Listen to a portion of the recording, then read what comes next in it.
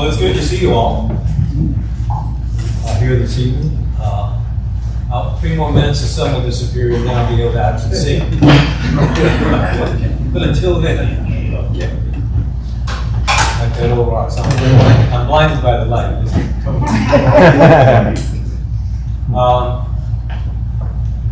Just a couple of things. Number one, Pastor Jack talked about, please keep in prayer this Friday and Saturday. Friday, we're going to walk through everything and try to, the best as we can, with our finite ability.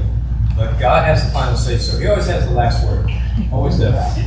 And our desire is to reach people, to reach souls, with the gospel of Jesus Christ, to get Bibles into their hands, and then to get them planted into churches that teach the Word of God. Plain and simple. Real simple. It's not difficult. But it needs prayer.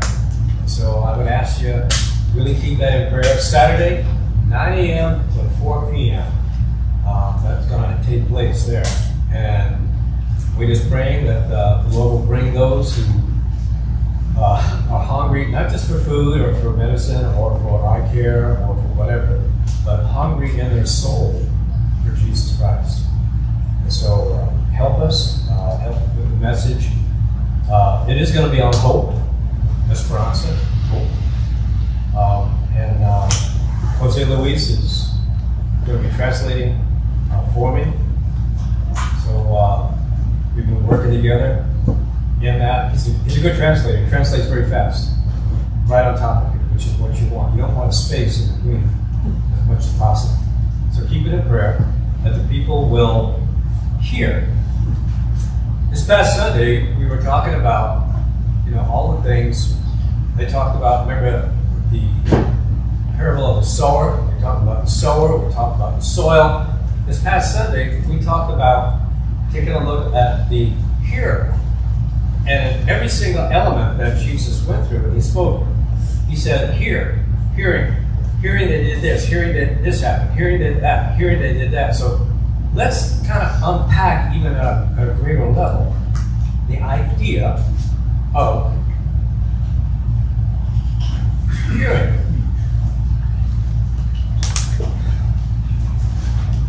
There was a wife who challenged her husband to a living one time. Probably this one before. She said, "Honey, I'm going to tell you a riddle. Now I want to see if you can figure it out. Now, are you good with numbers?" And he goes, "Yeah, I'm pretty good with numbers." She said, "Okay, here we go. First of all, it's a riddle about a train, and you're the engineer on the train. Now, the train has 36 people on board. Got that?" She goes, "Yeah." At the first stop, 10 got off and 2 got on. Got that? So I got that. At the next stop, no one gets off, but 5 get on. Got that? Got it. At the third stop, 4 get off and 2 get on. Now, here's the question. He goes, "What is it?" She said,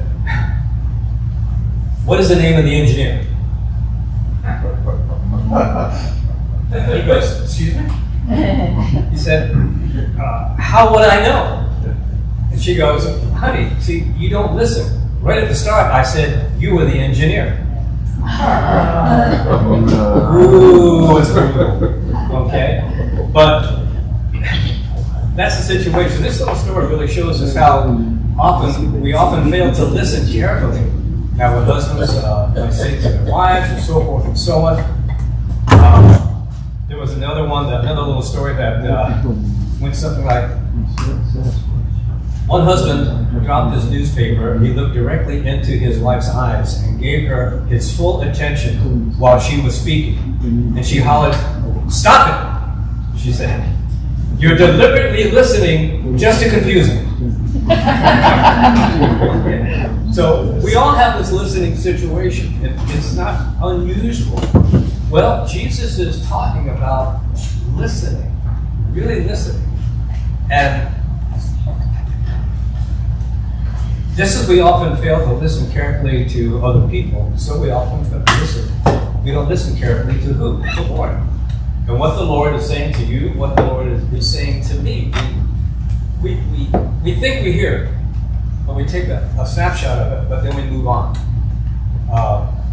His word is often clear on the issue that we're facing. Whatever issue you're facing, his information is exquisitely clear. But our minds are already made up, and we don't want to hear what God says because it confronts the direction that we don't want to go in. Lord, I want to go in this direction. I've pretty well figured out what I need to do. God goes, I wouldn't go that direction if I wouldn't do that. But a lot of times we want to have our own way. God can speak clearly, but if we're not listening clearly, we miss His will for our lives, and that's it. You know, in the text that we're looking at here, Jesus warns in Luke 8:18. Remember, He said, "Take care how you listen." That's an NLT translation. Take care how you listen. I like that translation. Am I taking care of how I listen? Am I paying attention to how I listen, which is important? Is Jesus addressing the crowd or just the 12? Well, the full exhortation, basically, of verse 18 seems better suited to the whole multitude. But there does seem to be this break between Jesus' private explanation of the parable, and that's in Luke 8:10-15, and these verses, which leads right to the view that He is speaking only to the 12. And here's one of the reasons why. The flow of thought seems to go back to verse 10. If you notice that, it goes back to verse 10, where Jesus explains that the purpose of His parable was both to reveal truth to the spiritually responsive and to conceal truth from the spiritually superficial. You say, wait a minute, what are we talking about? I'll break it down here for us. Jesus does not want His disciples to think that His main purpose is to conceal the truth. But watch what's happening here. And I'm not speaking out of both sides of my mouth.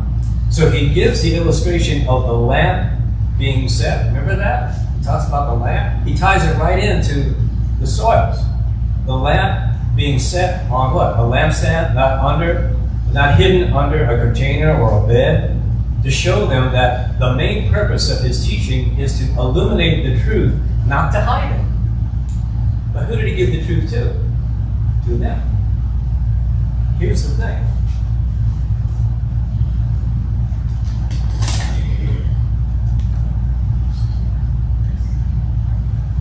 Let's try that.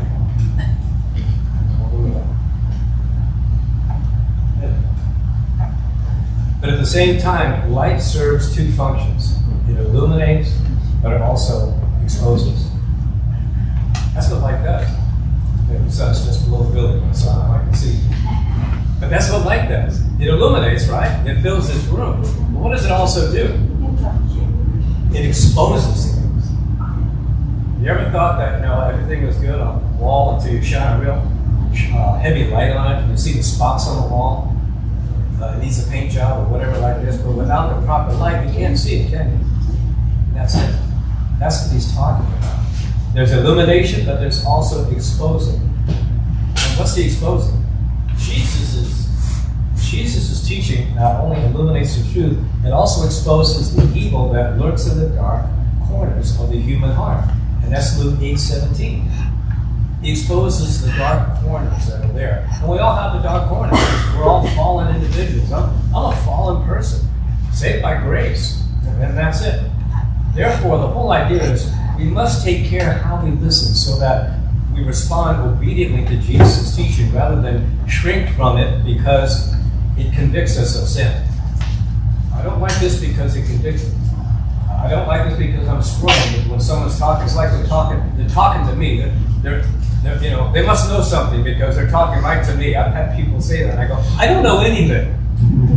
But the Holy Spirit is convicting your heart. I don't convict.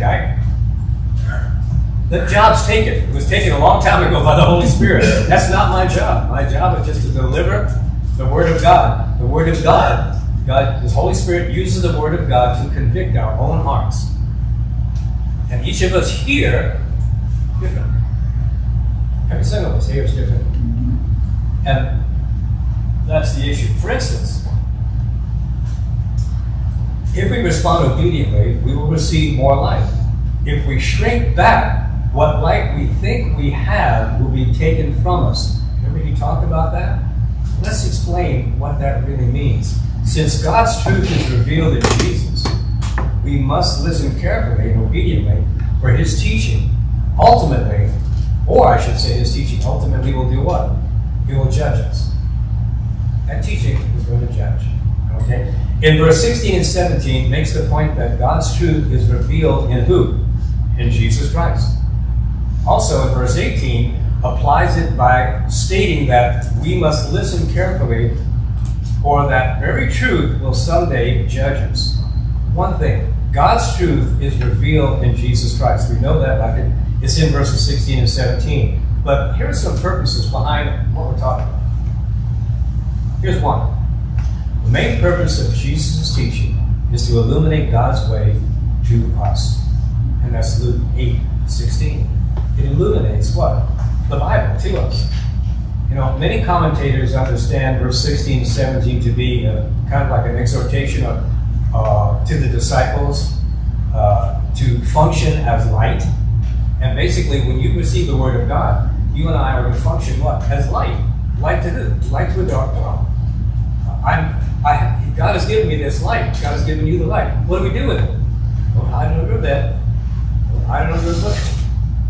Let it shine to other people. Like I said this past Sunday, remember this little light of mine? I'm going to let it shine. That is so elementary, but it is so true. Okay?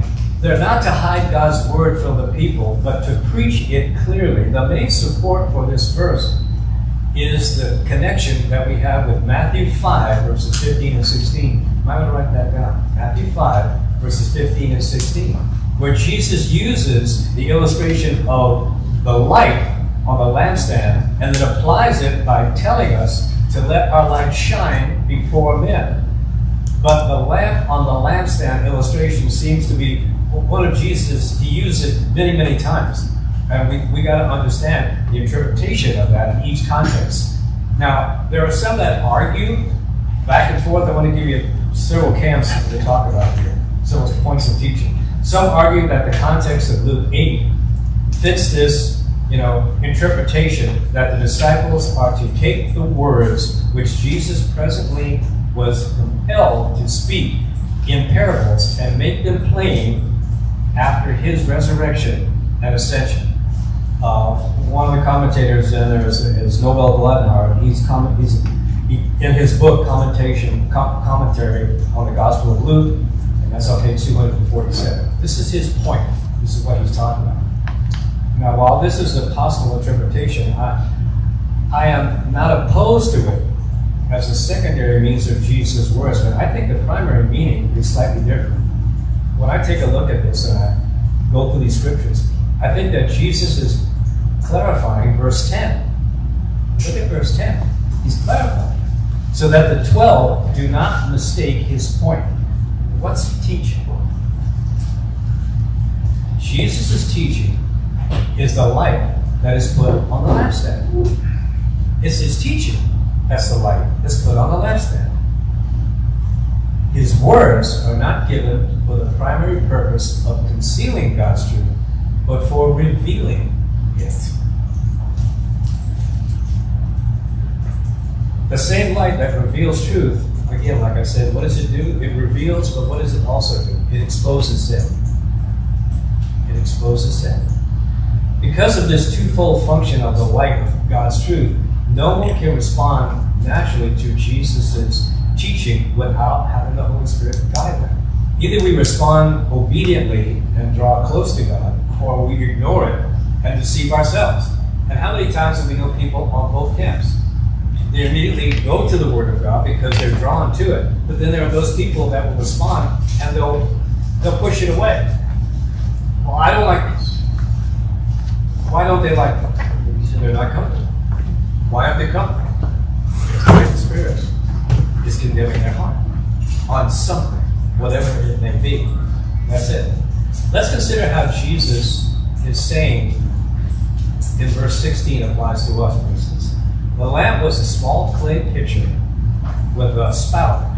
It was filled with oil and it had a wick in it, basically. Those were the lamps. And obviously a person didn't take that kind of lamp and put it under something. They say left it out in the room. You know, he lit it so that he could see what was going on in his house.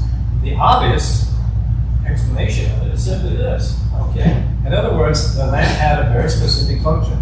Without it, a person was going to bump their shins on furniture. Anybody would do that in the dark? Man, that hurts. Oh, you bump your toe, you have no shoes on. Oh, man, it just curls your hair. Okay, because there's no light, and that's the point. He would trip over, you know, the guy. Even in those days, he would trip over the kids' toys left on the floor or whatever, and you know he couldn't see how to cook. They couldn't see how to do anything in the house. What? Without a lamp. Because when darkness came, they didn't have electricity like us. It was a lamp, and that was it. In the same way, God has given us what? The lamp. Here's the lamp right here. It's the Bible, okay? Including the teaching of Jesus to shed light on how we should live so that we don't grope around in the darkness, whacking our shins on obstacles that the Word warns us about. God warns us about things, but in the dark we're going to whack our shins on those things because we're not paying attention to them. In other words, we're going to stumble over top of stuff that God doesn't want us to stumble over because He's given us His Word. Many people, especially young people, want to know the will of God for their lives. I've asked it many times. Anybody here want to know the will of God? Everybody puts up their hand. Anybody here want to know the will of God? Of course, everybody wants to put up their hand. Here are some of the things that especially young people they want to know. You know, they want to know a couple of things. I'll let me back that up. See if I can get to that.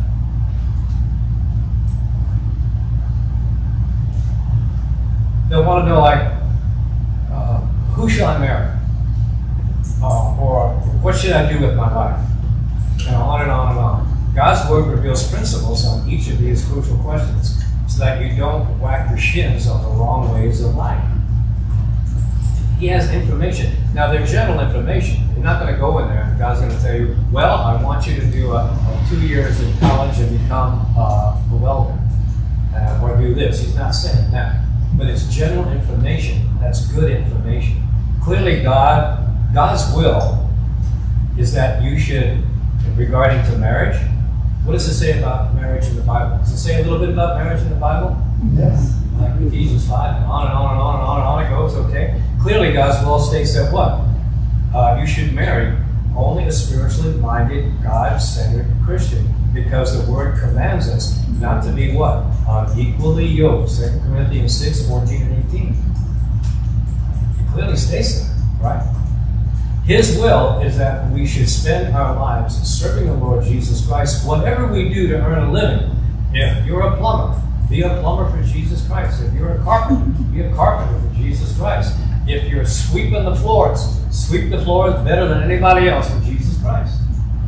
That's what he's talking about. Because we are to seek first the kingdom of God. Remember Matthew 6:33? That's what he's talking about right there. We are to be, talks about we need to be morally pure because his will is our sanctification. You might want to write down 1 Thessalonians 4:3. In 1 Thessalonians 4:3 it talks about his will being our sanctification. These are many other vital principles for right living are revealed to us in God's Word. Because, plain to say, here's the one that we want to get to. How's it fit today? Without God's Word, people are wandering in this dark, dangerous world without illumination from God. I need the illumination that only God's Word can give to me, that only the Holy Spirit can give to me, and can give to you. And without it, I'm wandering around, banging into things that I shouldn't have to bang into, that I shouldn't have to be hurt by. That's the whole point. They're falling into open holes of drugs, drug use, sexual immorality, anger, bitterness, self-centeredness, greed, and a host of other sins. They're falling into it. Why? Because they're not following the Word of God. That doesn't mean that a Christian is perfect. No, we're not. But we strive to follow the Word of God to have a better quality of life and to be light to the other person. God's Word is the light that tells them how to walk so that they don't destroy themselves with sin. The whole point of the issue of salvation is not for God to gather a bunch of folks together so he can spend eternity with us. No. The whole point of salvation is while you're saved down here, you need to share that light with somebody else because they're on the way to heaven. We talked about that this past Sunday. As believers, we must live in the light of God's Word ourselves. Then, by our example and our words, we must help others see God's way. You may wonder, why wouldn't everybody want God's light to illuminate their lives? Think about that for a second. Why wouldn't everybody want this Word? It's so simple. It's so straightforward. It's not complicated. Why wouldn't they want that? Okay? And basically, it illuminates their lives so that they can see how to avoid the holes and the dangers in the dark. Well, Jesus explained to us why people don't want that. And he explained it right here. There it is. Men love darkness rather than light, for their deeds were evil. For everyone who does evil hates the light and does not come to the light, lest his deeds should be what? Exposed. John 3, verses 19 and 20. That's the reason why. Because that's the issue. Now this shows us something. What does it show us? It shows us this. A secondary purpose of Jesus' teaching is to expose all that is hidden in the human heart. And that's verse 17. It exposes things. Remember? It illuminates, but also what? It exposes things. There also is a debate about the meaning of this verse. There's a debate about lots of things in Scripture.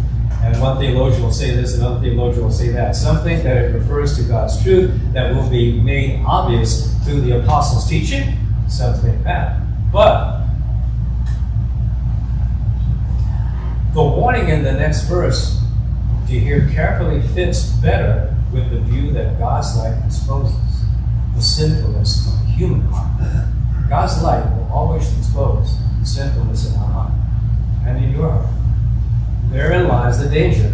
We all are inclined to hide from the light rather than to allow it to expose the fullness, basically, and the foulness of our heart. We have a tendency to hide from that. There's a story. Years ago, back probably in the 1800s or so, a wealthy Chinese businessman visited England, and he was fascinated by the power of a microscope. He never saw a microscope. And he wondered about this thing, and he uncovered it. So he went and he bought it. He was very wealthy, and he took it back to China. And he thoroughly enjoyed, using it, looking all the things underneath the microscope. And then one time, he took some rice, and he put it on the microscope. That was what he was going to eat. To his shock, he saw tiny little creatures crawling on it. Whoa. He didn't know what to do. Since rice was the main staple of his diet, what do you do? Well, finally, what did he do? In frustration, what did he do? He smashed the microscope to bits. It had revealed something distasteful to him, so he destroyed the source of the discovery. You get where I'm going? Okay? That was rather foolish, but how many people do the same thing with the Bible, or with a sermon from the Bible that exposes their sin? What happens?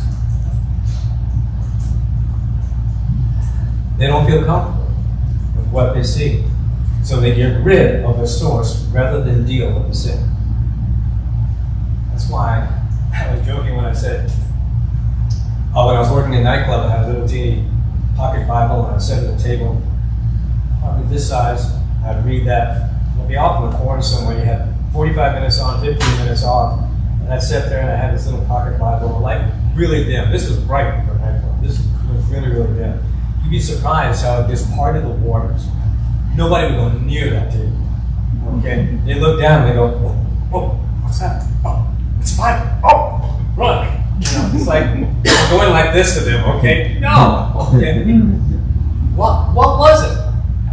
I wasn't trying to be super spiritual. I wasn't trying to be religious. I just wanted to sit down and take a look at God's Word. But it was exquisitely uncomfortable for them. Why? We all know why.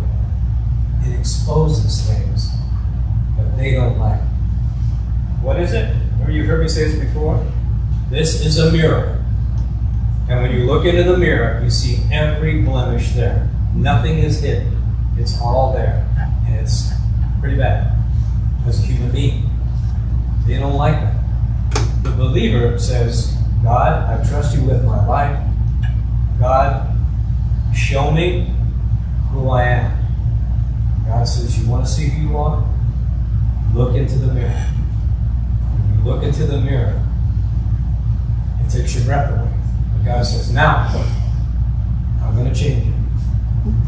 I'm going to change you from the inside out. You're going to have a brand new heart. It's going to be a brand new you. Watch what will change. And it's changing on the inside, not the outside. When I was with Ralph, his son, Ryan, is the youngest son. Ryan was just coming off of massive overdoses of cocaine. And he was getting cleaned up. And we gave him a Bible, and he started to read it. He started to devour the Bible.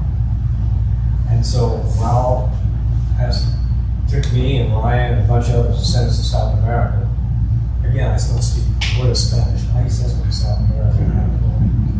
But I was in a hotel room for about 2 weeks with Ryan.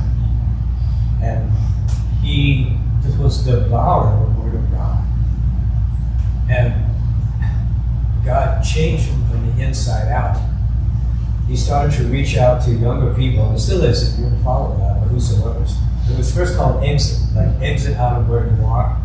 And he had a couple of friends. He had the head group called POD. Anybody hear about POD? Payment on Demand. And it's a hard rock. But the leader of one other hard rock group, which was the most grossest hard rock group of the day, was a group called Korn, K-O-R-N. They were gross. They were demonic. And the leader of that turned his life over to the Lord. Now, he was tattooed from one end to the other. I don't think there was a square inch on his face or on his arms or on his body that he didn't have a tattoo. He had everything pierced you could possibly pierce. He had dreadlocks.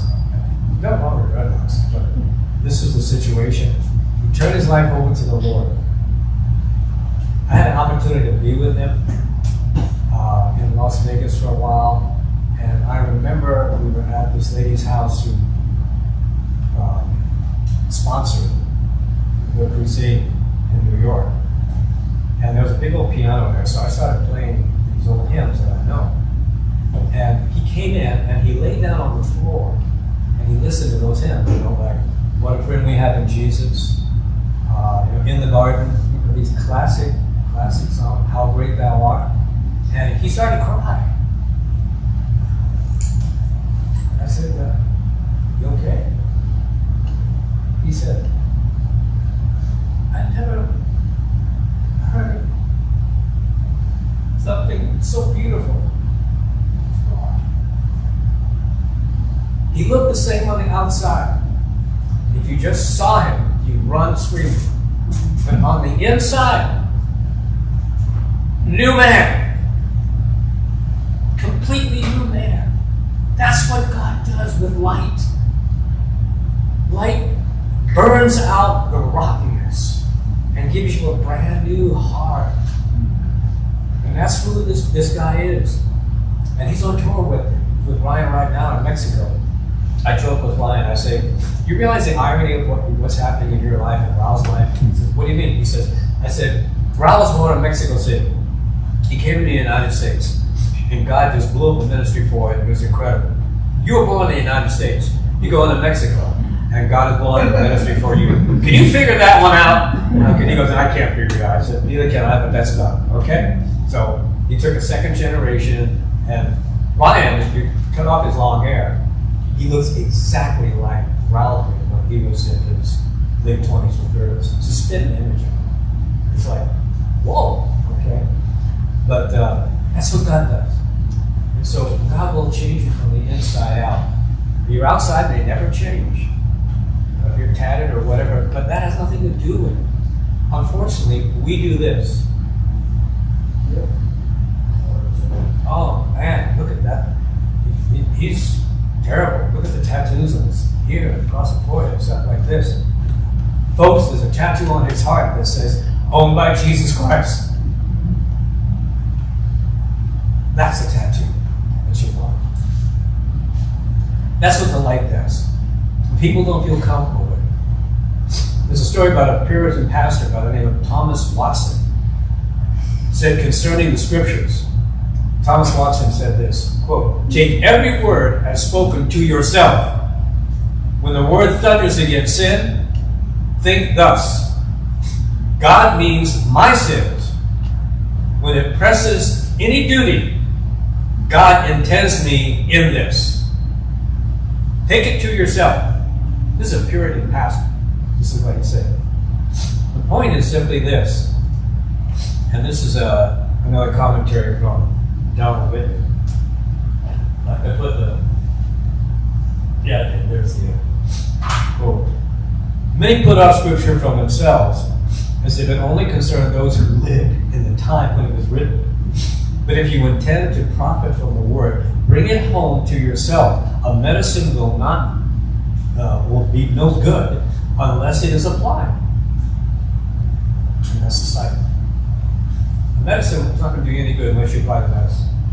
The Bible is not going to do you any good unless you apply it to yourself. A lot of times we'll read about this and go, you need this. You need this. No. I need this. Before I say you need it, I need it first. Always apply it to yourself. And so that was the other thing. Another thought was this. Therefore, we must listen carefully, or that teaching will judge us someday. That's at verse 18. Jesus says, therefore, take heed how you listen, for whoever has, to him shall more be given. Hear what he's saying? But watch this. And whoever does not have, even what he thinks he has, shall be taken away from him. You ever wonder about that verse? What are you talking about? Taken away from me. And here's the point. If we listen carefully, we will be given more light. That's verse 18a. Note the emphasis on hearing and listening in the context. I give you a bunch of scriptures in there. Luke 8, 8:10, 8:12, 8:13, 8:14, 8:15, 8:18, 8:21, all of it. Listening carefully to God's word involves several elements. How can I listen? Here's some elements for us to take a look at. First, listen carefully. Listening carefully means taking the time to read the word and meditate on its meaning. Even among those who attend church regularly, so many are simply ignorant, basically, of the Bible, because they do not take the time to consistently read and think about what's been said. What is the meaning behind it? In our busy schedule, we often rush through the devotion. Can I have that happen? Okay, let's pray. Okay, Lord, I thank you for this. Amen. What was that?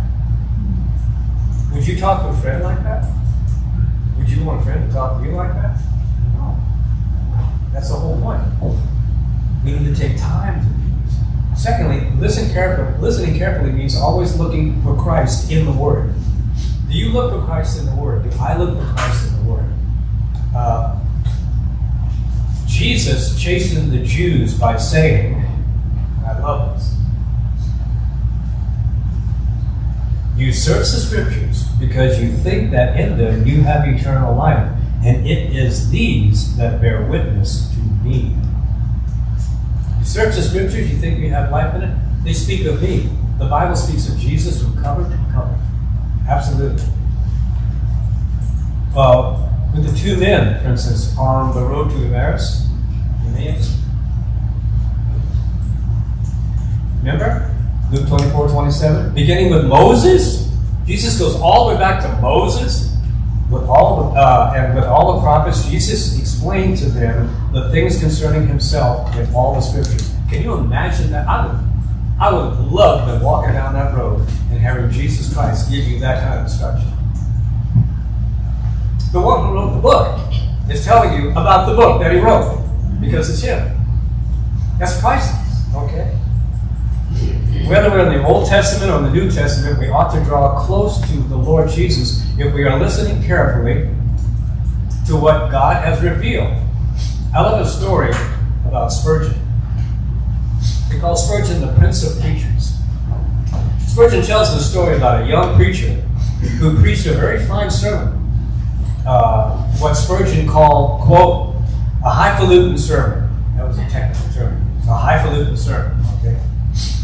When he was done, the young man asked the old Welsh preacher who had heard him what he thought about it. The old man replied, he did not think of much of it, really. And the young preacher said, well, why not? Okay? And this is what the preacher replied. Because there was no Jesus in it. Well, said the young preacher, my text did not seem to run that way. The old preacher said, never mind. But your sermon should have run that way. He went on. And Spurgeon said this. This is the way to preach, young man. He said, think about this. From every little village in England, it does not matter where it is, there is sure to be a road to London. Think about it. There's sure to be a road to London. Now, from every text in the Bible, there is a road to Jesus Christ. And the way to preach is just to say, how can I get from the text to Jesus Christ? That's what he's talking about. Right there. How can I do it? He said this. The young preacher said, well, but suppose I find a text that has not got a road to Jesus Christ in it. He was setting it up. The preacher said this. I have preached for over 40 years, said the old man, and I have never found such a scripture. But if I ever do find one, I will go over hedge and ditch. But what I will get to him, for I will never finish without bringing in my master. Spurgeon. It always leads to Christ. Always. It always does. Listening carefully means always seeking to apply the word to my own heart and life. You know, there's two questions that Paul asked the Lord on the road to Damascus. They're important questions that you and I should ask. Remember those questions? Simple questions, right? Who are you, Lord? What shall I do, Lord? Those are the two questions he asked, in that order. But you notice he finished both of them with one word? Lord. Who are you? What will I do? Those two questions are linked. If he is the risen Lord and Savior who gives himself for my sins, then it has a great deal of bearing on how I must live. To read the word without applying it doesn't do us any good. Why? The word was not given to fill our heads with interesting facts, but to change our hearts into conformity to Jesus Christ. It's not about the facts. And this is important. You know, I put this in here for a number of reasons, and I think we've all done this. We've all met people like this. I've met Christians who can tell you the tense of a Greek verb. Oh, it's a Greek present participle, it's this, it's that. They can tell you about that in the New Testament. Or who will argue a subtle nuance of some theological point. But their lives are a mess, and they're angry, and they're insensitive toward their own family. But they can tell you all that stuff. That's just head knowledge. It's not entered their heart at all. The whole point of Scripture is summed up in those two great commandments, to teach us how to love God and to love one another. That's the idea. If we aren't learning to do that, we're missing the point. If we listen carefully to God's Word, and it's about hearing again, He will give us more life so that we can grow more. But here's the point. If we listen superficially, what we think we have will be taken away from us. You're listening superficially. It's going in one ear and out the other. Is it accomplishing anything? It is not accomplishing what God set it out to do. Now, God said, my word will not come back void. It won't. But what does that also mean? If I'm not paying attention to His word is not going to come back void. But guess what? I won't be understanding what He's saying. And what little I thought I knew, I wind up losing. Jesus' warning in this verse applies to the Pharisees who thought they knew Scripture, but missed the Messiah of whom the Scriptures prophesied. They thought they knew the Word of God. We know the Word of God, and that's it. Father Abraham is our father. Who is your father? You know that little line that they talked about Jesus Christ? They were basically saying that he was a bastard. He had no idea who his father was. Because Joseph is not your father. Your mom was pregnant before, but you know what happened there, right, Joseph? This is what the situation was, okay? God judged them by taking away, what did God do to Israel? How about in 70 AD? What did He do? He took away their temple and their land in the great destruction under Titus in AD 7. His warning also applied to Judas, who superficially listened to Jesus' teaching, but did not apply it to his own heart. He didn't. Was Judas with the other guys? Did he hear the same thing that the other guys heard? No, he didn't. Because he wasn't paying attention. Now, I know it's prophecy and it had to be fulfilled, and I understand all of that situation. But it's sunk in with the other 11. Who this man is. This is God. And I'm going to follow Him. I'm going to turn my back on everything else, and I'm going to follow Him. Judas was more interested in politics. He was more interested in champion for Israel. So Jesus should have come in on a white horse, and slain the Roman Empire. No, that wasn't going to happen. His warning was that of these guys. The Pharisees and Judas were not irreligious pagans. They weren't. The Pharisees weren't, certainly. They knew about the Bible. And again, they knew about the Bible. They didn't know the Bible. They didn't know the author of the Bible. And remember he said, you search the Scriptures? What do? They speak of me, he says. They speak of me. This was it. They seem to be zealous for the things of God. Judas is one of the 12, yet both the Pharisees and Judas, what? They paid no attention to what God was really doing. They thought they knew God, but they didn't know Him at all because they didn't apply His word to their hearts. In the end, they lost everything. They lost it all. Because there is this element of self-deception, we need to be very careful ourselves. Because we can deceive ourselves. Do you realize you can deceive yourself? It's easy. Oh, yeah. We can talk ourselves into anything. I can justify just about anything. Because that's my fallen nature. It is. It's easy. It's easy for spiritual pride to slip in. Be careful of that. Where our knowledge of the Bible fools us into thinking that we are spiritually mature because we know so much. It's not how much you know, it's who you know. Knowing the Bible is one thing. Knowing the author is another thing. To know the author, then the Bible becomes something totally different. It's not a book of facts and figures and dazzling people with the Greek translations or the Hebrew translations. There's a place for all that, don't get me wrong.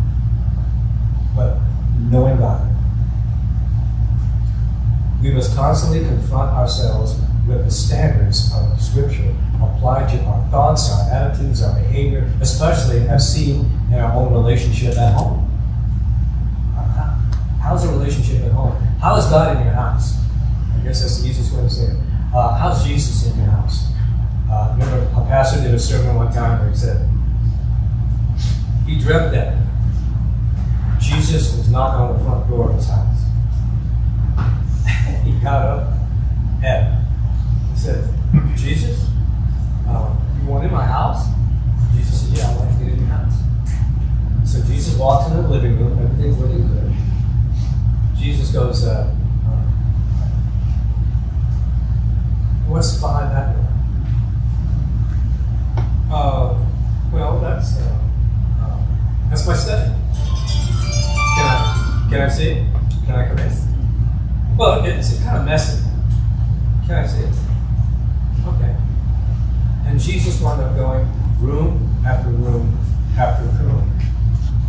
Finally got to one room. He said, what's in there? He said, you don't want to go in. Jesus wants to go into every room in your house. What's your house? This. Who you are. He wants to go into where you have your ego, and he wants to change it. He wants to go in where you have your pride, and he wants to change that room. He wants to go in where you have your lust, and he wants to change that room. He wants to go in, fill in the blank. All these rooms are inside of this house that I carry. And this house that you carry. It's not the brick and mortar house. It's this house. Years ago, there was a song. It's a country western song. It's called This Old House. Does anybody remember that song? It was done a long time ago. This old house is getting weak. This old house is trembles when the darkness is about. And then the chorus is, ain't gonna need this house no longer, ain't gonna need this house no more. Ain't got time to paint the shingles, ain't got time to paint the door. Ain't gonna need this house no longer, I'm getting ready to meet the saints. And it was talking about, not a house, it was talking about a person. You're a living house. Am I letting him in every room? Let him in every room. He will clean it up, get it right. We're not perfect, but he will guide you in the midst of it. What does he say? Is my thought life pure? Do I deal with my grumbling, unbelieving, my unthankful spirit? Does my family see the fruit of the Spirit in me dealing with them every single day? If I put on a good front at church saying, Lord, Lord, if I don't practice this word in the private of my home, I will be shocked by Jesus as he says to me, what are you doing? You got to live a real life. See, the world lives phony lives. We all do that. It's plastic. They entertain because that's all they have. When you take away the entertainment, why is it that you see so many people that are in Hollywood that wind up committing suicide or all these things? They make all the money in the world. They got millions and millions and millions of dollars. They live in mansions that I can't even begin to imagine. They have bank accounts that's got more zeros behind it than you can possibly imagine. Why are they doing what they're doing? Because it's all a facade. Because nothing will fill, you heard it, that void inside it. It's only Jesus. Mm-hmm. And that's what Jesus is getting at here. He says that these things happen. Well, to kind of conclude basically this, sometimes people complain that reading God's word or listening to it being preached is boring. Well, I admit that some portions of God's word is very difficult, and I admit a lot of times that some pastors are very boring, okay? But, here's the thing. Often, our problem is with our own attitude, not with the word or with the preaching. That's it. I close with this little story. Shortly before he died, a man by the name of Rowland Hill, an 18th century British preacher, who was used greatly by God, was visiting an old friend who said, Mr. Hill, it is now 65 years since I first heard you preach, but I remember your text and part of your sermon. Well, asked the preacher, what part of the sermon did you recall? His friend answered, quote, you said that some people, when they went to hear a sermon, were very squeamish about the delivery of a pastor. Then he said, the old man said something this. Supposing you went to hear a will of one of your relatives read, and you were expecting a legacy from him, you would hardly think of criticizing the manner in which the lawyer read the will, would you? No. But you would be all attention and all attentive to hear whether anything was left to you, and if so, how much. And that is the way to hear God's gospel. It's a will. It's God's will for your life. There's stuff in this will that he wants you to have. It has your name written all over it. But you gotta hear. You gotta listen. The Bible,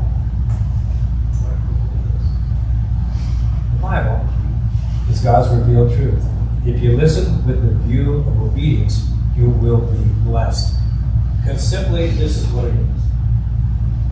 There are riches there for you. If you will listen carefully as God speaks, you're going to find those riches.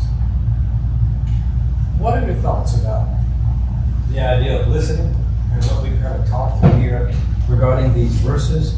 I know there's a lot to chew on, but you can see how when you break it down from the sower to the soil to the hearer is applied on all of those. So, what are some things that we could do as we listen to God's word that maybe we're not doing right now? Or as you've read those scriptures, what are some thoughts that come across your heart, across your mind? Don't everybody speak at once. Yes. I really find this interesting because my daughter and I were having a conversation on the way to church tonight. I was talking about my father when I was about 12 years old, started teaching about Revelation and the rapture. And it freaked all the kids out. And the church asked them not to speak on it anymore. As we were talking, we realized we had a different way of looking at the Bible back then. It was not real to us. It was all theoretical and images and voices to strive for. And I think the important thing, starting with the Jesus Revolution, was that we started taking the Bible seriously. We started taking it literally, and we started taking it personally. And that's when the Bible starts to make the difference. If you don't see the Bible as God's word, you see no need to read it or listen to it. Make it personal, like that old preacher talked about. Apply it. For God so loved the world is one thing. For God so loved rest, if I be so bold, is another. For God so loved, insert your name. Now it's a whole other matter. Because it's about you. Not the world. You. One on one. Mano y mano. One on one. You got to bring it home. Any other thoughts? What we put on your heart? Regarding the listener, regarding how this all plays out. Because Jesus really gets to the heart of the matter. It really is. He cuts right to the quick. And I think, as we looked at last Sunday, when we finished up and looking at some of the things that we talked about there, it is a matter of the heart. It is a matter of what God desires for us to do. But it is in the listening, okay? I need to cry out to God for them. Remember Sunday, we had that verse of scripture, Proverbs 2, verses 3 and 5. That's a great verse. If you cry out for insight and raise your voice for understanding, if you seek it like silver and search for it as for hidden treasures, then you will understand the fear of the Lord and find the knowledge of God. That is a great verse of scripture. What does that verse imply? Read portions of your Bible with the view of staring at hunger. Sorry. That's what it meant to me when we spoke on it on Sunday.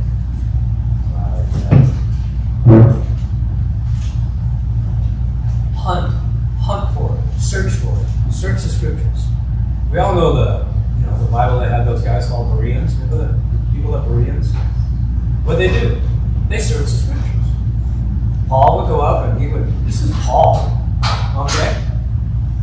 lay out the Word of God for them, and they go, "That's good, Paul." Now they're going to go home and they're going to open up the Old Testament and they're going to see if Paul was right with what he was saying.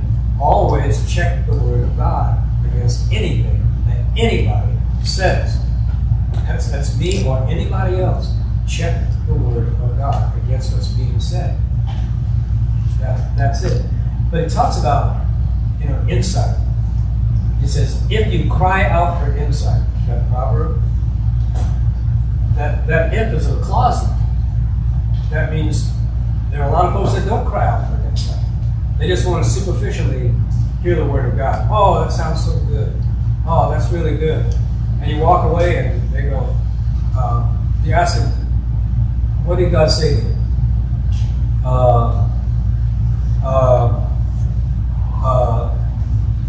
God didn't say anything.